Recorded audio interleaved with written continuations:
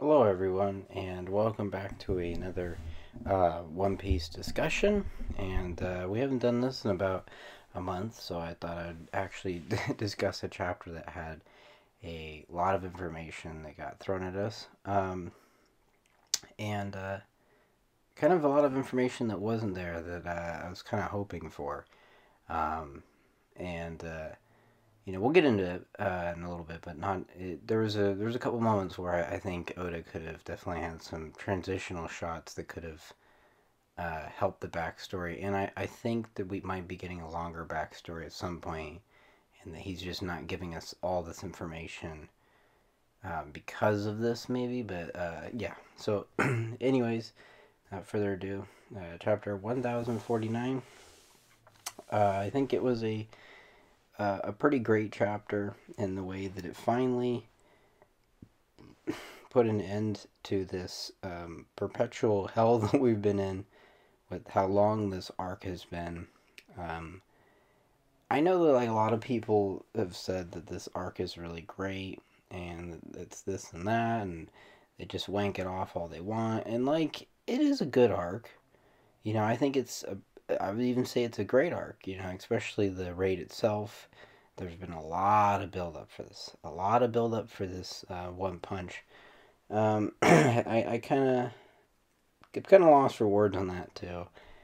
I think it's bizarre that he brought up Ryu. Luffy brought up Ryu right before he punched Kaido, when in reality it didn't mean anything. He literally just slammed him into the ground with one punch. I mean, I can't be the only person that thinks that's crazy. He did the same thing that he did against Doflamingo. Like, I don't understand that. What I think is very frustrating to me is that it was a great chapter. I was smiling the whole time, but I cannot believe that a Yonko nonetheless, a man that was compared to Whitebeard, was taken out the same way that Doflamingo was taken out. In every villain, and this is where One Piece is having a hard time connecting with some people, I think. It's just that it is too formulaic. We go to an island, it becomes a problem, there's a villain, and he gets hit in one hit every time. And what's interesting is it can be done effectively. Like with Enel, I think that was done very well. But I think in this scenario, I think what would have worked a little bit better is if Luffy did what he did against Lucci and somebody told him, like, get up, get up. And I think even more so, this is where I didn't make a video about it when it happened, but I really didn't like Luffy's Gear 5th in retrospect. I think his abilities were fun and, gimmicky, and they were creative, very creative, which is something I liked, but I wish that he used them against Blackbeard for the first time, because this seemed like an all-out brawl fight. Like he was just going to do some Gatling or something of some sort. And if he did use Awakening, I wish he made the roof rubber and then he bounced him off the top of the roof and then hit him one more time right as Momo moved it, and then he slammed him. Like that would have been pretty awesome. So I guess I'm just a little disappointed on my own expectations on the way I thought this battle was going to go out, because it didn't really satisfy me at all. In fact, I was a little confused on what was going on. But it was a very deserving punch, and it's pretty crazy to see Kaido that vulnerable.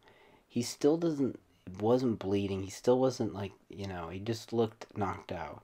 So my dream scenario is that Big Mom gets up, maybe she tries to, during when they're all celebrating, and then Kaido just hits her over the head and it's like, hey, Mugiwara, like, I got you. Like, he's cool with Luffy or something, and just says, like, hey, we just tried to kill each other, but, and I think you are Joy Boy or something. Like, I don't know. Something like that would be kind of nice. However, with that, I guess the rant part out of the way, I think Kaido's backstory itself was really good. Like, we're getting to the meat of what makes this man for the most part, and we've seen his backstory actually sprinkled throughout. In the introduction to Kaido, we know that he was captured. I don't remember. I think he was captured 11 times. He was sent to be executed like 7 times or something like that. So we knew a little bit about his rough backstory and what kind of a man he was when he first met Kid and he crash landed on that island. Um, and Kaido, we know that he had some of his backstory as a younger man through the Odin stuff, through what Greco Moria was saying, through through through Yamato's eyes as a young child, through Odin's eyes. So we've seen it all from other people's perspectives. He has been in Big Mom's, not backstory, but vice versa. They've been in there. And I really think it was a powerful moment when we get to see his life, and he was just like a young boy, and he was just like always he always wanted to fight. He was just a young boy that was in a poor country that just wanted to fight, and he was just taking people out left and right. No one could stand in Kaido's way at this point as a young child, and I just love that. This just innocenceness, this level of like just pure joy from this character that we always see him depressed and angry. Then we of course later see in the flashback, and of course it's the Vodka Kingdom. Like, of course, man, of course it was the Vodka Kingdom. That is such an Oda thing to pull. A man who loves to drink constantly and just drinking and is drunk all the time. Translations on Sunday might, of course, throw a wrench in this whole thing. The official translation, that is. But I think that if it stands, the Vodka Kingdom is a pretty hilarious thing. Maybe that's actually why, where he started drinking, or, maybe not. We already know why he drinks, but maybe that's why, like, where he picked it up from, I guess. He was a young soldier that we found out. It kind of skips, 2 years. I love how this idea of forcing people to be Marines, right? I mean, it makes sense because drafts in the world exist, but I think it's interesting that both Big Mom and Kaido were almost going to be forced to join the Marines, and just how much of a difference that would have made, really, for the Marines as a whole. They would have been a whole hell of a lot stronger, obviously, if they had Kaido and Big Mom, but maybe they wouldn't have been stronger. We don't know, but Kaido just says, like, what the hell do you think? And that's where I think where maybe the betrayal comes in, because remember, pirates always betray pirates. Like, we still don't know why that's the case. I still think that has to do with Rox and his disgraceful defeat. Maybe it has something to do with it. Maybe Rox killed himself. I think that's definitely a plausibility that's happening. But what I think is interesting is that Kaido recognizes that this is the betrayal that the humans did, right? And the king is probably a human. This is where he was saying that humans betray humans. This is what he told Yamato, right? I don't know why. This is so bizarre. Why was he an Oni? Why was he the only Oni on Vodka Kingdom? Because as far as I'm concerned, I don't see anyone else with horns. So I don't know if everyone is an Oni there, or certain people. But they were trying to join the reverie, so maybe they were. Maybe there was some Oni. It's just really bizarre to me. It's like the Third Island tribe, or the Long Arm tribe, or the Long Leg tribe. They seem to be all over the place, when it seems like the government would have hunted them down by now. But, that's a video for another time, I guess. But yeah, Kaido is as a young man, just is having a $70 million bounty, and then he's just, presumably doing what Kid used to do, and just terrorizing towns and fighting whoever he wants to fight, and then just getting captured whenever he's hungry. That is such a Kaido thing. That is such an awesome thing. That really, I love that. I adore that. The fact that that's like one of the coolest things is he's just getting captured. That's even a Luffy thing, just to get captured, just to get food. To be honest, You know, Kaido definitely changed over the years as a man. You know, we all do, so you can't blame his personality too much, you know, especially if, you know, you drink as much as Kaido does. But then after that, you know, he meets Whitebeard, you know, on, of course, Pirate Island, and I think he wanted to replicate that, you know, especially with an eye, you know, Onigashima had, it looked like a skull, so it was probably similar to what, you know, Full of Lead Island or Beehive Island or whatever you want to call it, you know, the island that we saw Blackbeard at, you know. I think he wanted to replicate that with Onigashima being on top of Wano. I don't know why he didn't just take over Full Lead Island or move that over here, but I don't know. Honestly, there's a lot of things I don't know at this point. Um, you know, and it's kind of cool to see. I was not expecting Whitebeard to have a mustache. I don't know if you guys were the only ones. You know, if I was the only one, maybe, but I wasn't expecting him to have a mustache. But it's just really cool to see, you know, Edward Newgate, you know. At this point, I don't even think, I guess he's considered Whitebeard at this point, but it is a little weird. It's kind of jarring that he's like trying to recruit people for not his crew, but Rox's crew. And the look on his face is kind of like, I don't know if he has admiration or if maybe he just owes him, you know, Rox something, but it's interesting one way or another. He's like, do you want to be a pirate? And so he joins the Rox crew, and then immediately we cut. And this is a very, I understand why it was cut, because there is something intrinsically linked to God's Valley that we're not, you know, prevailed to yet. You know, I don't know if it's something to do with the celestial dragons or something that was taboo that, you know, the Rox found out on the island, or, you know, whatever that was important shouldn't be brought up right now, which is fine. I understand that. I'm not dumb. But what I think is bizarre to me is the transition, because it's like, hey, you want to join Rocks? And then boom, like we did the transition shot into like the next panel is like, oh, Rocks have been defeated. Like, okay, like that's weird.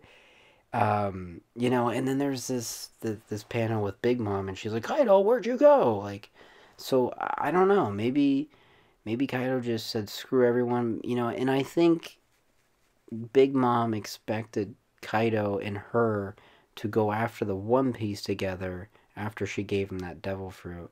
And that's probably why she was pretty pissed off at Kaido for a number of years.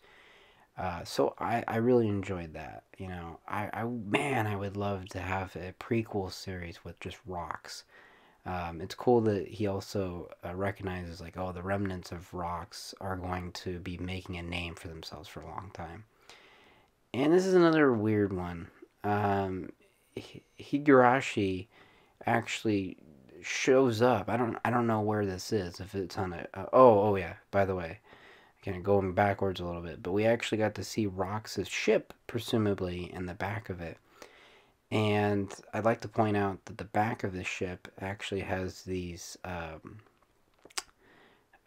know, like candles, but also the shape of the back of the ship, and it also has like these, like prison holder things, and it looks exactly like the Marshall D. Teach Blackbeard character, you know, in real life, or Marshall Teach character in real life.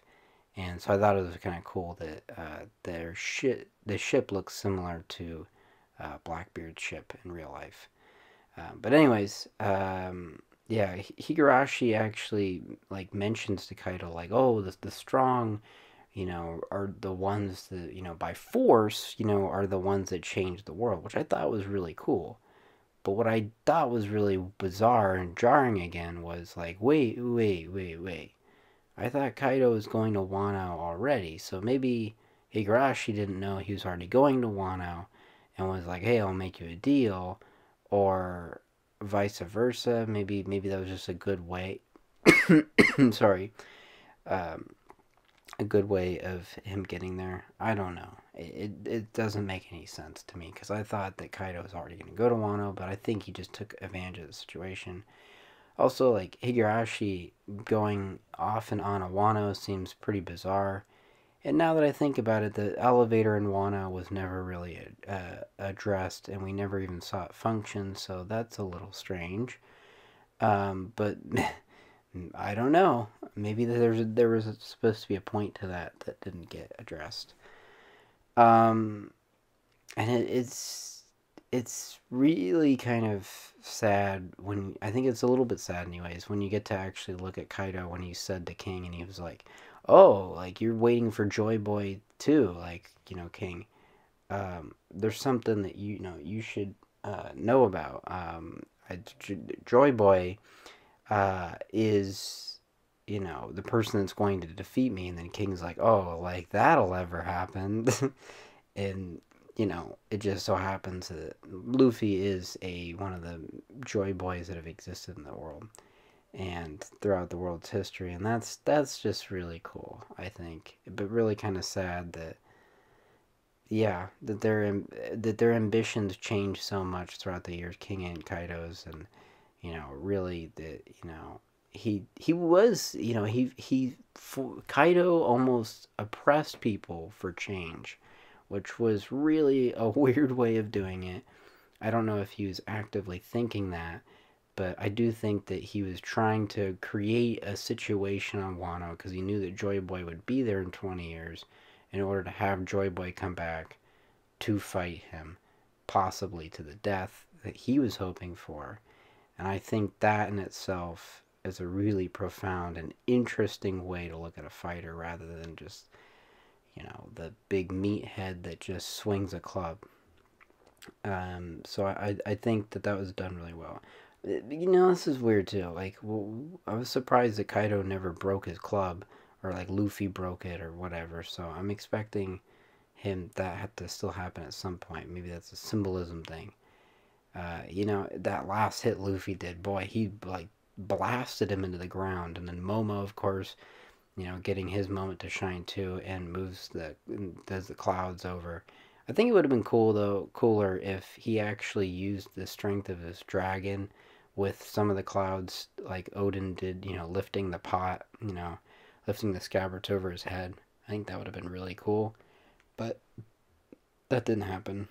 Um, yeah, so the end of the arc. I think this is the end of the arc, and everyone else is defeated, and they're finally there, finally resting, and we got a break next week, and I don't really know if the warships are still a thing, if Zanisha is going to take them out, because otherwise, what was the point of Zanisha? Just there to narrate and be a plot device, because she didn't put the fire out in Wano. I mean, what is her role at this point? To bring the minks? I don't know. There's so much things in the air. We still don't know like what like the CP0 agent left, which is strange because he didn't collect his buddy Maha. I guess Maha's dead. He didn't even like report if that other guy that Kaido killed was dead, but I guess he assumed that. Is that guy dead? Sure hope so. Is Orochi's burning head still alive? Let's hope not, but I highly doubt it in a shonen jump thing like that. Is Kanjuro dead? What's going to happen with the scabbards? Are the scabbards dead? Did Ashura Doji blow up? Last we saw him, he exploded. So, is he still exploded? um, Honestly, I only see Ino Arashi and Nekomamushi, like, really seem to be candidates to survive. And then, obviously, Kawamatsu, because he hasn't done shit. Denjiro is apparently fine. Um, it, there's so many questions, just absolutely just infinite questions. What's going to happen with Kaido and Big Mom? Are they going to be arrested again? Are they going to go their own ways? Are some of the Toby Ropo going to be arrested? Or are they, like, I would love if Ulti and Pedro want to join Kid's crew. He needs some help. um, is somebody going to join Law's crew? Where's the road poneglyph? Where's the rest of the poneglyphs? Are they still going to have a celebration if Luffy and Zoro are knocked out? I don't know. But this was a really good chapter, especially this week. I found out that I have COVID, and I was trying to prevent that for 2 years because I don't have the greatest immune system, and you know, I usually get sick for a really long time, so I really didn't want that to happen. So just haven't really been feeling that great the last month or so. So yeah, so this chapter really did mean a lot to me, and it's been 4 long years that this arc has been going on, and I've been reading it since Wano's been caught up. I caught up with One Piece when Wano started, so it felt really weird and kind of special to finally see a villain get taken out like this, even if it was kind of a little bit disappointing. So, anyways, I hope you like my rambling, and I'll see you guys next time. Bye.